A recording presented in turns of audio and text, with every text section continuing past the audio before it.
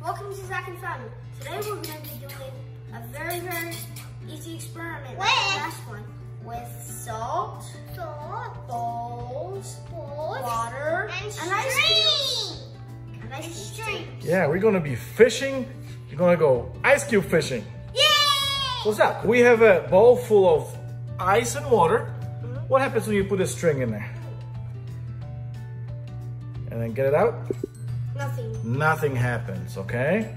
So now put the string in there on ice. And what we're gonna do, we're gonna sprinkle some salt on it. All right, you do the same thing, Eli. All right, put it on ice. And now, sprinkle some salt on it. Can I try? Absolutely. And we might use some food coloring just so it's easier to see. Can I do it? Go ahead.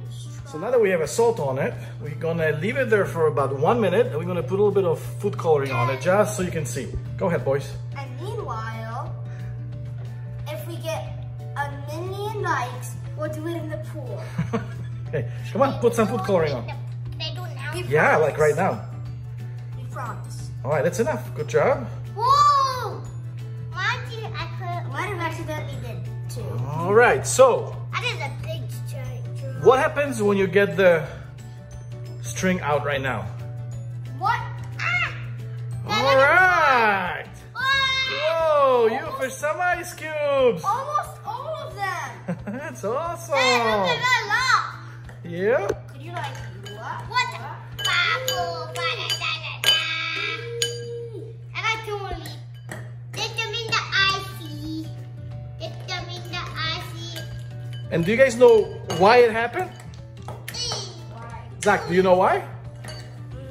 Because it's like sticky.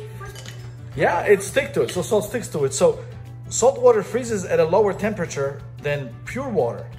Adding the salt makes some ice melt and then absorb the heat in the process. So the area just around it cools and it freezes water molecules to the ice cube. Also freezing on the string. Yay, got some ice cubes. Good job. I'm fishing for ice cubes.